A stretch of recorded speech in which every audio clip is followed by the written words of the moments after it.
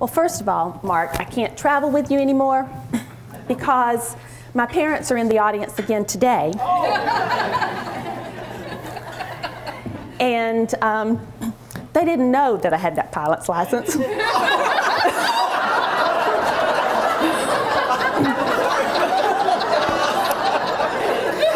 So thank you ever so much. I made that up. You know, sometimes you keep things from your parents so that they don't worry about you. Appreciate that, Mark. And I will take the opportunity today to, again, reiterate what Mark had to say. It is, it's always a privilege and a pleasure to have my parents here in the audience with me. It's probably even more a privilege and and an honor this year because my father, day after Christmas, was admitted into the hospital, and since Christmas he has had 2 open heart surgeries and is here today.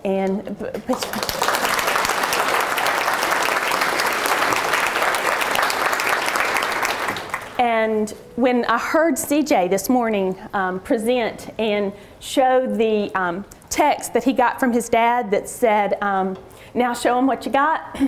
Well, that's exactly what I have here too. And many times my father has woken me up and my mother standing right beside him and said, if anything's worth doing, it's worth doing right. And they always put that next part, now come out by me, which makes me know that they've been there every step of the way. And even at this point, they're still there every step of the way. And this is home. The football stadium that you see right behind here, drum major. And that's probably one of my first leadership opportunities. And so this football stadium in this area is very, very near and dear to my heart.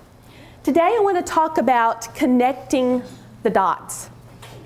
And we see from our theme that we've had a space theme going on here. And so sometimes when we think of the dots, we may look out into outer space and the planets may look like dots. But somehow they all align and it makes our universe work. Other times, we may look at a picture of connecting the dots and we see where numbers are there and we know that we have to fill in the lines in order to be able to see the clear picture. Well, the reality is that I hope that throughout the day and during our conversation now that you'll be able to see that with eBOARD, we're able to clearly put that picture in place. Some of you, like me, may have as your favorite candy dots. And sometimes when I leave them in the car, when I'm hiding them from my children, they get a little sticky. But really, and sometimes it's hard to pull them apart because they're like glue. eBOARD can help us put the glue to what we're doing if we allow it to connect the dots. When I was growing up, across the street from our home was Miss Haslett. And Miss Haslett was a piano teacher. But Miss Haslett was blind. And I had the opportunity as an elementary school student to have Miss Haslett put her hand on my shoulder. And I would guide Miss Haslett up the road to where she would go and teach piano at Riverdale Elementary School. And during that time that I had the opportunity to work with Miss Haslett, I learned that you folded your money and put it in your billfold so that you knew what you were going to hand out in your currency. I learned how, using a stylus, how to write in Braille. Never could understand how it made sense music-wise. Like Mark said, I was a high school choral director and grew up with music in my background, but I never could figure out how all of that worked, how she could read and play the piano all at the same time. But in Braille, it helps you when you connect the dots to communicate. And I hope that in our conversation today, you can see how connecting the dots can help us communicate better. And one more set of dots. Sometimes when we look at the stars and we pull those stars together and we create a constellation, sometimes it allows us to look out and see and reach for the stars in what we're trying to do to communicate with all of our stakeholders. So today, I hope as we look at this, we can make some sense of connecting the dots. But I am going to ask you, are you boldly going where many have not gone before? And if you are not taking advantage of all of the things that are a part of the smorgasbord of eBOARD, then I encourage you to boldly go where not many have gone before. If you look across the tab at eBOARD, you'll see that one of the first tabs is about us. And I don't know about you, but our About Us allows us to have bios about our board members. It allows us to tell the story about who are our governing team within our school system. It also allows us, I mentioned earlier that we are a charter system. At each one of our schools, we have governance teams. We have listed on our About Us on our tab the opportunity to put all of our governance team members as well. Now, you may ask, how does that come in handy? Just recently, we had a board item that went forward, and it asked for governance team input, and the media was asking, well, who are the governance team members? Well, guess what we told the media to do? Go right to the About Us tab, and you can pull down where it says that under Barrow Middle School, you can read the governance team members that are bringing forward this recommendation that our board looked at. And so as our media and other people within our community, people that are working with the other stakeholders within our community are able to see who is it that we can have conversation with. So the About Us tab is a critical tab for us as we use that in our district. News.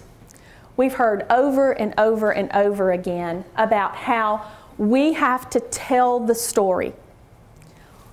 We can use eBOARD under the News tab to not only have our district news, but it has press releases from our school system as well as state press releases and statewide news. Recently, we had information that told us that we had our high schools that were considered AP STEM schools, and that one of our high schools was an AP STEM achievement school. Well, right along with that, and many of you know what I'm talking about, right along with that was the press release that came from the Georgia Department of Education about the increase in AP use within the state of Georgia, and where Georgia had moved to rank 12th in the use of advanced placement courses. That information and that news right together is a way to tell that story in a broader way than what we're able to tell it from just a single front. Again, tremendous resource.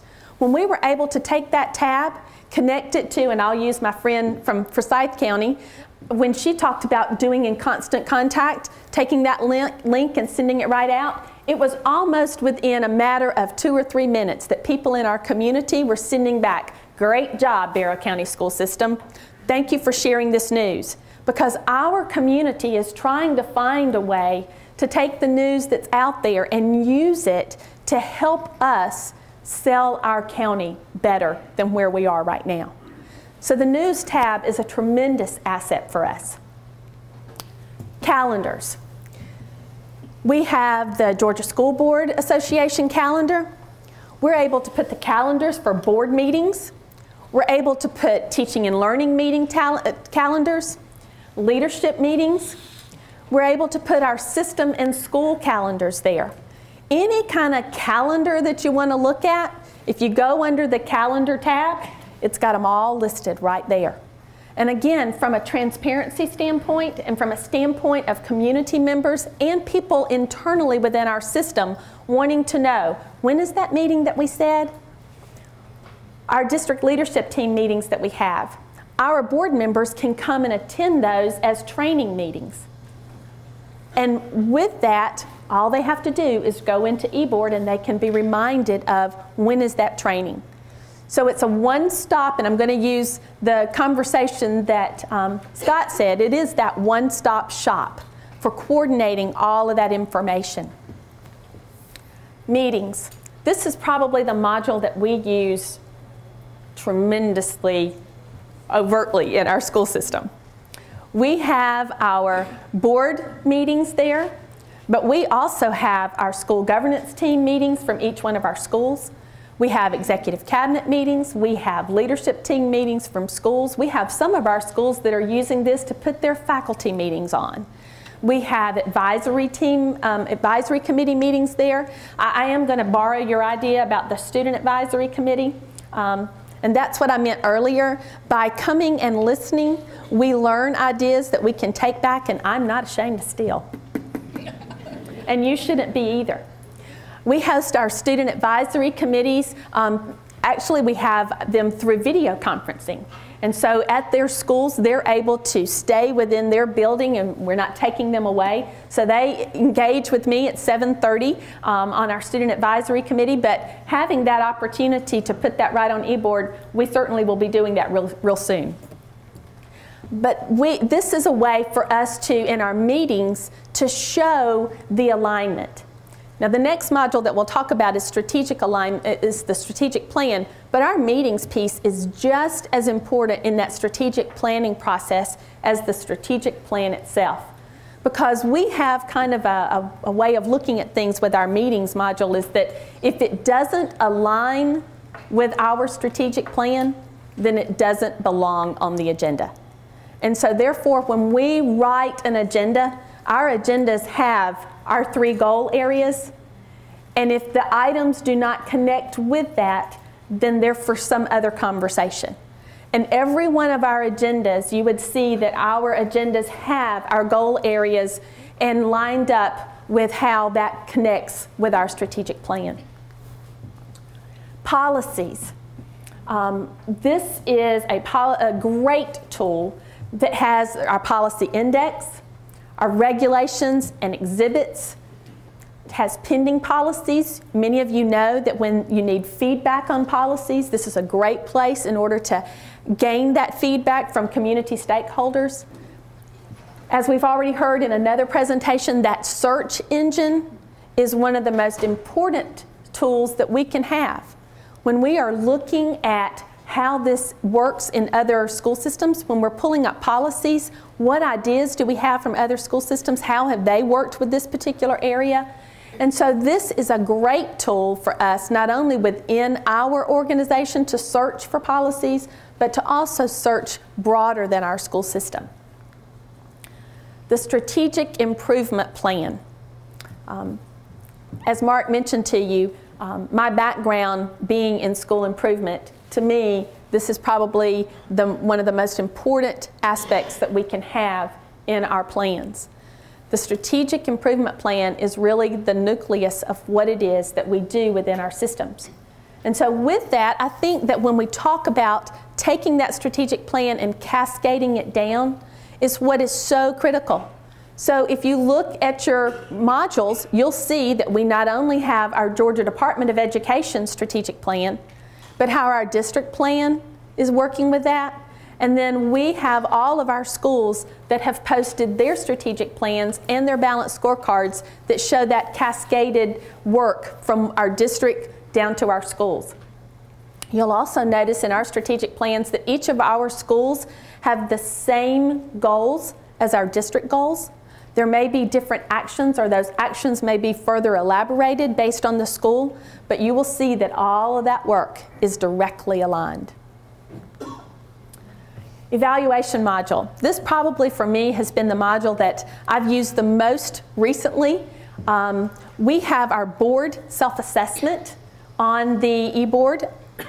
We have our board members that are able to go in, use the evaluation module when they are at home, and then come into an executive session or board meeting and be able to have conversation around what that self-assessment means for our board and how we can work to use that to improve the work that we're doing within our system. I mentioned earlier about our district accreditation. And I'll just remind you that One of the most valuable tools that we had when we did our district accreditation last spring was we literally took every aspect that was on that district accreditation. We downloaded it onto the iPads for the team, and we handed, when they came in, an iPad over, and they could go in and access every piece of artifact and evidence that they needed. Now, how many of you have done accreditation visits? Now, I'm about to tell my age here, but 10, 15, 20 years ago? Any of you here? So you know what I mean when I say those notebooks.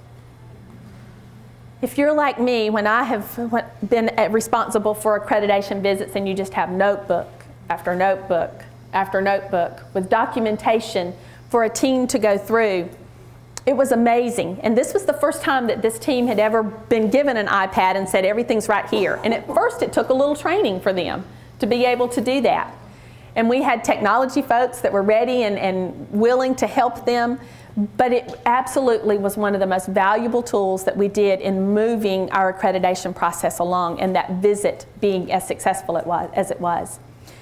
It was very powerful in that in each one of the committees, the committee member was able to upload the documentation as we went along, and we could go back and do just like what we said. Is this approved? Do we need more information here? And we could watch that as it transpired throughout the process. Leadership evaluations. I'm going to flop the way that we have this here and talk first about the superintendent evaluation.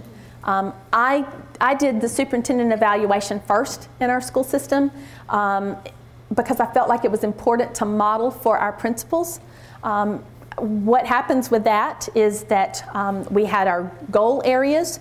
I would upload artifacts and evidence. It took some training on our board members' parts to be able to go in and say, under this particular category, please make sure to go in and open all of these different artifacts and evidence. And I think that that's a piece that we need to continue to say over and over and over again. Just putting this out there and not having the training and the support for the individuals, the end users, as you talked about, making sure that everyone understands how to go in and access the information, and just that all of that information is there and available is a critical component of that. But my takeaway is that no matter where I'm at now, I can go in and I can pull up what I call my electronic portfolio. I don't call it my evaluation, I call it my electronic portfolio. Because the way that I look at it is that when I'm talking with someone, or if I'm sharing something about what's going on with our school district, I can go right into my evaluation, I can pull up a particular area, I can pull up that document, and I can talk about anything that I need to from my evaluation, my electronic portfolio. We then cascaded that down into our principals and our central office staff, so that last year our principals also had their evaluation we uploaded into eBOARD. And we are hoping to continue to use that as a resource to be able to house our evaluations. Documents. This is another area that it's a tab out there that sometimes we forget that it's there. And so for us, we started saying, what is it that we could do with this document tab that we haven't thought of? I mentioned earlier about how did we become fortunate enough to be recognized as best overall user for eBOARD, and a lot of it has to do with listening to you, listening to the thoughts that you have. We've heard a number of times today, going in and looking at other systems' websites is a great way to take that and help you target of what can you do within your school system. Mark mentioned about the fact that we were first place for the Digital District Survey. Well, if I told you how we got to do that, or what I believe how we got to be there, I'd tell you that we took the questionnaire that was there and we went through and we asked ourselves, what do we not have and how can we get it in place? And I believe that we used that to spur what we did in our district. It wasn't necessarily what can we tell you about ourselves, but how can we use that as an improvement tool? And that's the way I look as eBOARD. As a community of learners, I encourage us to reach out and look at other people's system pages and find out what it is that they're doing and what can we do within our system to improve upon. And so one of the areas that we really worked on, I think I heard it somewhere at a conference that I was at, was housing contracts.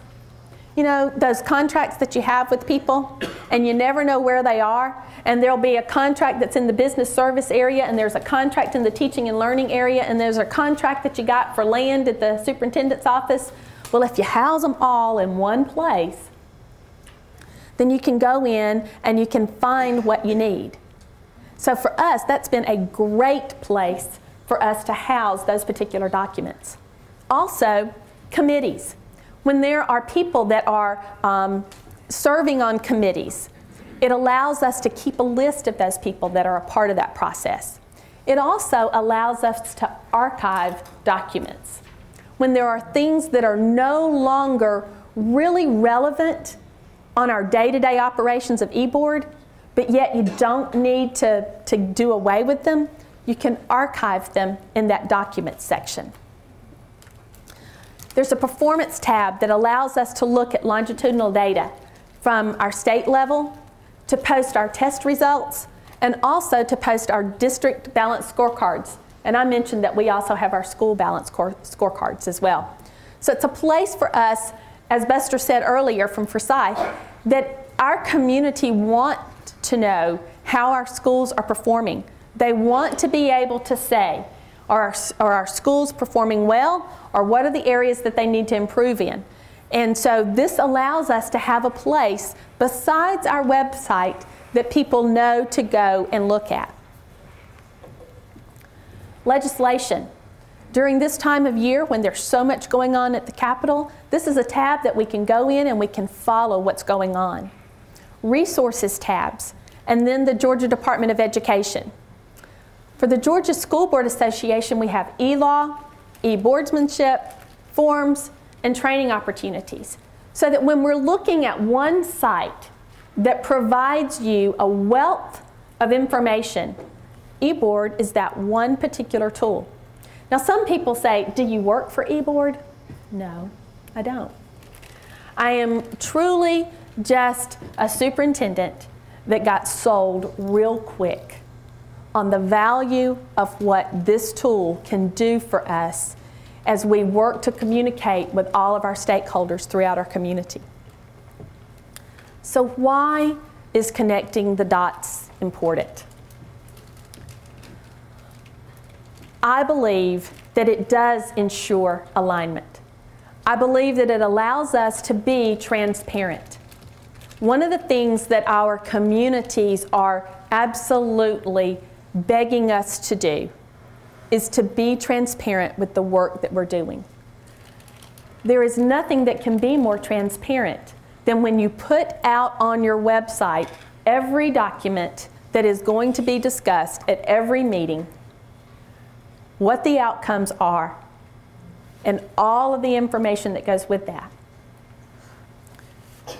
Accountability.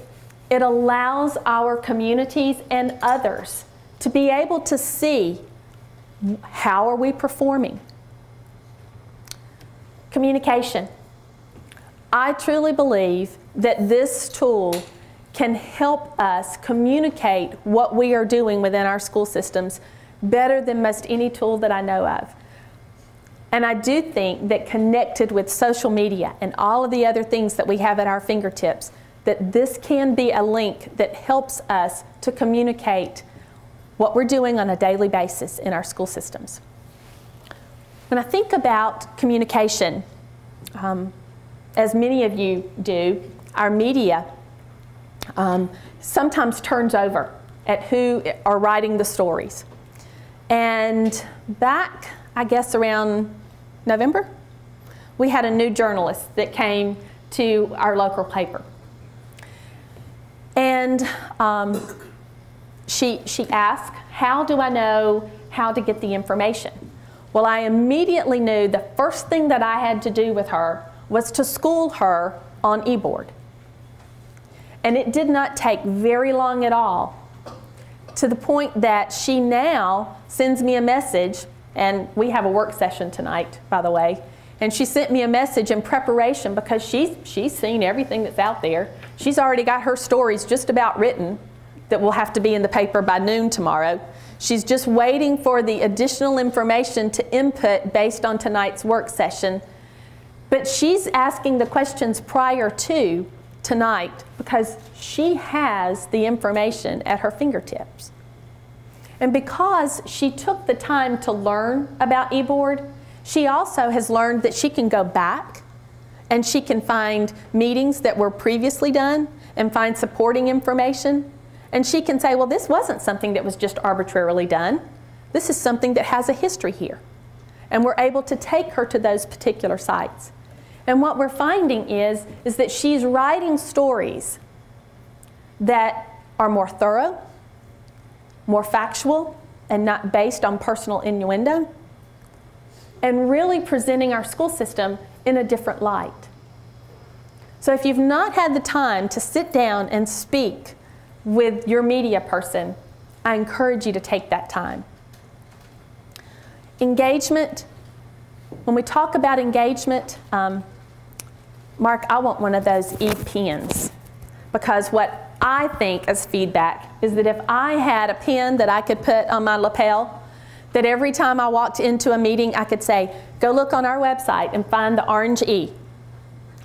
And all you have to do is click onto that and you will be able to find the information that you need. We write articles that we post in the newspaper.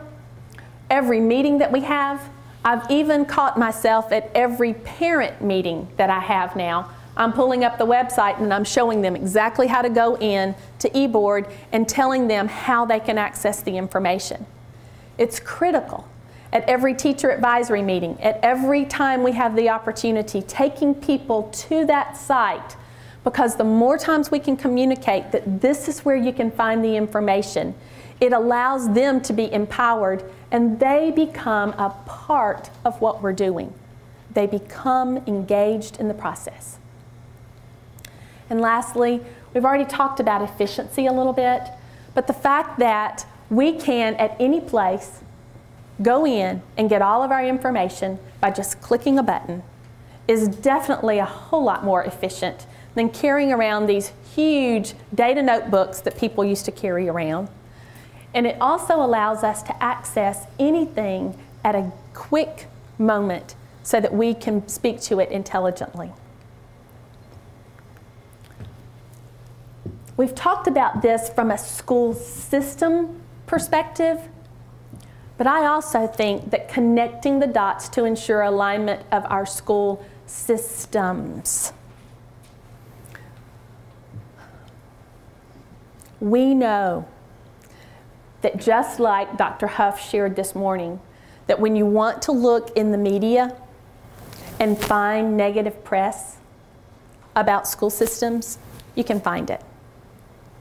But there is power in numbers. And the more that we are coordinated, collaborating, sharing ideas, and able to tell similar stories, I think the more effective we're going to be. Every one of us sitting in this room as a school system knows the power of being able to say, go to your website, click on the orange E, and you can have at your ready fingers the access to information. But if we had that in Georgia in all 180 school systems, that we're doing it with the efficiency that several of us here in this room are working to try to have, then we would have a communication tool around the state of Georgia, and I know in other states as well, that would be able to squash some of the negative connotations that are out there about education. And so I believe that this is a tool that can help us be more productive and more efficient. I would be remiss, I think, if I didn't try to tie all of what we're trying to do into, this is not just a tool to help us house what we're doing. in our school systems. This truly is a tool that will allow us to be better at what we're doing so that we can serve our students better. Our ultimate goal is to see our students' achievement increase. Well, what if we used eBOARD to lead transformation? That we planned the journey, we communicated the plan, we measured progress, and we facilitated change. We're able to do that through eBOARD, through the strategic plan, through our meetings module. We're able to communicate what's going on in our school system. To develop management system experts. I have a team of people right here on this front row that I don't know what we would do without these folks and more back home. But these are experts in what we do. I have one sitting down at the other end of the table there that I say all the time, I won't do this without you. I mean that. I won't do this without you. But it takes a team of people and experts that are working to make this happen in our school system. It promotes curiosity. It allows us to challenge the status quo. Buster, you've challenged me today with the status quo of making sure that I have my agenda for my student advisory committee on eBOARD. There are other things that we've heard today that will challenge us to be better at what we're doing. It's challenging the status quo. Demanding process thinking. It demands that we ask, how do you do what you do, to identify the steps, to manage and improve our process. That is exactly what the strategic planning module tells us to do. It tells us to put in place a process about what we're doing. Comparing the best. We've shared here about going in and looking at other school systems and seeing how they go about putting their information out on eBOARD. Benchmarking. It allows us to see not only from a benchmark standpoint of policies and performance, but how are they telling their story in their system. To assess and apply. We've got tools within this eBOARD that allow us to do self-assessment. The award recognition program that everyone should submit an application to by April 1st, it's a self-assessment if we use it to help us get better at what we do. Not just about standing up at the conference and being recognized, but it allows us to get better at what we're doing. It allows us to drive that continuous strategic improvement. Alignment and integrating, coordinating our plans, information, resources, actions, results, all of this is what we can coordinate and align within eBOARD. It allows us to be innovative. And through all of this process, I do believe that it will allow us to sustain the gains. Now, some of you in this room may recognize that the 10 steps that I just shared with you are the Malcolm Baldrige model steps. Whether you're a school system, whether you're a business, whether you're an organization, these are steps that tell us how do we get to be the best of the best. And I hope that what we've been able to do is to connect the dots of how eBOARD can help us, whether it's through accreditation, whether it's through evaluation, whether it's through our meetings, whether it's through our strategic planning module, whether it's the way that we communicate our news and the people that are helping us make the decisions. I hope that you can see that connecting the dots is important. One last thing on connecting the dots. Steve Jobs says, you can't connect the dots looking forward. You can only connect them looking backwards.